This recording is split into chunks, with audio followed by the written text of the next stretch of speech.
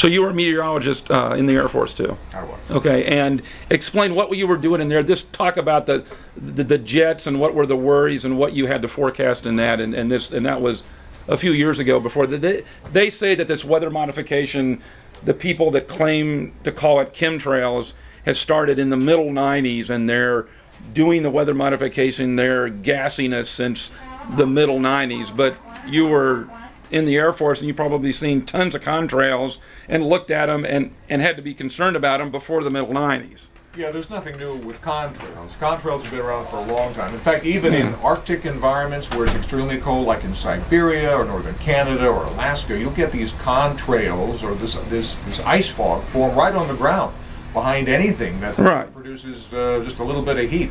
Automobiles, and they've been around since the beginning of the 20th century. So yeah, during my time in the Air Force, we used to actually forecast for these contrails, whether or not they would happen, whether they wouldn't, and what altitude an aircraft would have to be at to avoid contrails. Because if you're going to go bomb someplace, a big bomber, like the B-17s and B-29s, you don't want to see them 100 miles away with these contrails. Right. So that was an important element. Yeah, we've been forecasting contrails. Right. Of course, today everything is stealthy, and so it's a whole other element. Right. And what the A&P mechanics tell me about the good old days of the turboprop, they were turbocharged engines that had to get up to altitude, and to fly at that, they were going to produce as much exhaust and heat and disturbance as the upper air as any jet engine. So you would have essentially the same thing on half scale or whatever. And then you're not knowing much about the high bypass ratio turbofan engine. What's your thoughts on that and the size of the contrail? They're going to gulp in more air, they're going to disturb more air, so they're going to leave a bigger contrail, there's no doubt. I really don't know about this. Oh, okay. You know more about this than I do. Okay. But I will say that you don't have to have a jet engine in order to create contrails. Right. Certainly a prop engine that flies at a high altitude can do the same thing.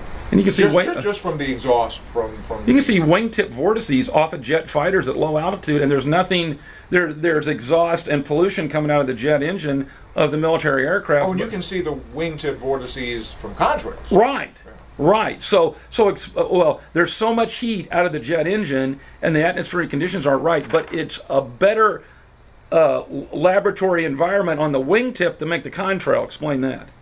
You're going to see a contrail off the wingtip that's not even a jet engine, but it's just stirring up the air, and it's making a contrail that's visible, but the jet engine is not making a contrail. That's fairly rare. You see that when you're landing at like LAX, and it's a very humid atmosphere. You can see just before you land, you can see that. That's a function of humidity more than anything else. At high altitudes like that, humidity doesn't really even come into it because it's so low. The specific humidity, which is the grams per kilogram of water vapor, is really quite low.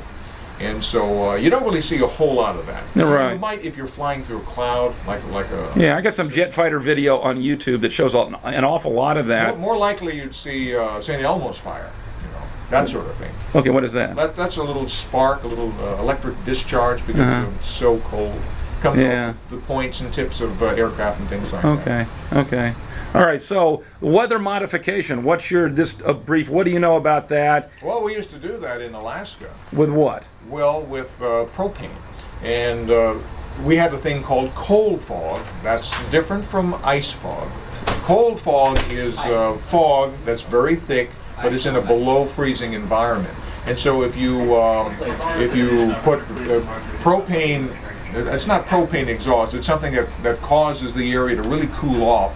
It'll cause the fog to further condense and actually fall as like a drizzle or something, but it'll clear the air a little bit, just enough for aircraft to land. So if the visibility is 0, it can come up maybe to a half mile, and that's enough for the fighters to land. And you would dump that? We did that. You would dump that like an agricultural sprayer or something? No. It was little propane tanks all around the sides of the approach zone of the aircraft. Well, what do you know about? The aerodrome. Okay, there are articles and experts that'll talk about it now, but during Vietnam, there was all kinds of weather modification programs that happened around Vietnam that were supposed to make it rain or not make it rain. You use seed clouds. Yeah, seed clouds. What do you know about? That actually works to some degree, but everything has to be just right. The atmospheric conditions have to be just perfect. Back in the 50s, 60s, and 70s, Operation Storm Fury was this idea that we would go and we would seed hurricanes and make them rain out before they would do any damage. Right. And that's not possible, really. Well, they tried it. Oh, well, they tried. With squadrons of C-130s, and what happened was that it had the effect of steering the storm. So instead of South Carolina being hit, Massachusetts was hit, and you can imagine the litigation then. So they stopped. Right.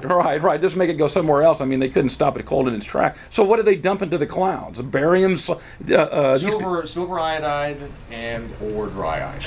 Okay. What's this? All that does is it cools the environment so that the coalescence on the nuclei, the condensation nuclei, would be helped along. What do you know? They claim, and I've been asked over the radio after I explain what I know, that they're dumping barium salts. These people think we're being posed. I know. I have no idea. I tell the people, I said, if you want to know what comes out of the back of a jet engine, especially a commercial aircraft, you don't have to go to altitude. Just go to an airport and take your readings when the airplane takes off. Because the pilot's not going to be pushing some button to dump the poison into the jet engines. You've got to be crazy. Okay. Is that it? Thank you, Miles. Okay, no more questions? Not if you can think something up you want to add to it. No, that's good for me. We got the rain coming in, and that's fairly unusual for me. Okay.